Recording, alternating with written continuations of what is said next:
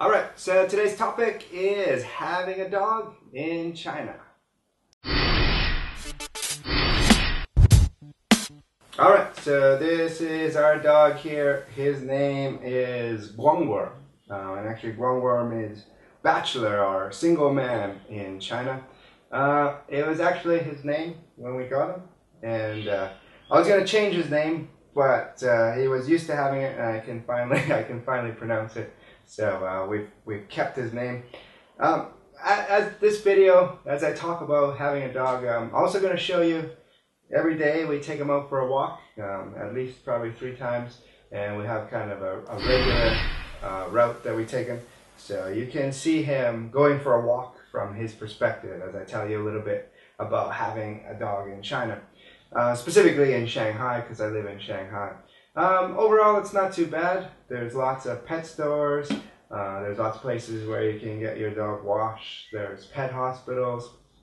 So there's quite a few services. There are places to board your dog. If you do go on holiday, it's not too much. It's maybe about $7 a night to board a dog. And there's even services that you can have food delivered to your house, but you can get lots of dog treats. So, and overall, it's pretty good. There's the one thing though is there's not a lot of places where you can let your dog run around off the leash. I found one place not too far from my house, which is good. That's a park, and there's kind of some green space, and so people take their dogs and let them run around. So it just to kind of depend where you live in Shanghai, because not everywhere has those places. There are also a lot of people with dogs, so we've met several people with dogs, and Guangguo has made some friends. We adopted the dog here. We got the dog here in Shanghai. There's a service that adopts out a dog. Actually, Guangguo was going to be soup. He was being raised to be eaten. Are you delicious, Guangguo? Are you a delicious dog? But he was rescued, and then we adopted him, and he's a very good dog. We're very happy about having him, and it's pretty cool to have him. If you do live in Shanghai, I'll put in the link in the side for the website that there's a place they have several dogs. All kinds of different dogs, but that do need homes. So if you were looking to have a dog, that is possible. And people overall are pretty good, like walking around. People are pretty friendly. People are always coming up, maybe petting him or kind of interested in him.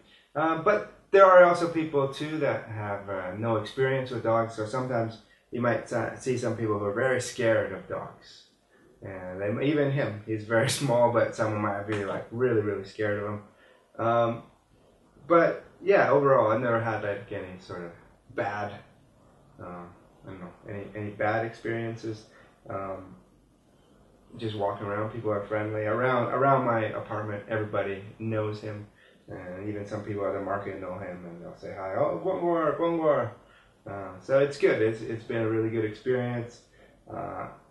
It's fun. He's a month ago he got sick, and so we had to take him to the vet. But it wasn't too bad. It was about $80 in total to take him about 5 times and get some shots. He had basically like dog bronchitis. He got sick, but he's all right now. He got better.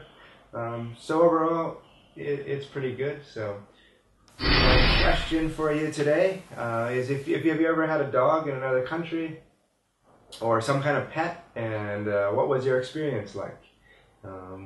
Was it something you'd like to do, or maybe it's too difficult? But just let me know what your experience is if you've had a pet in another country that you live.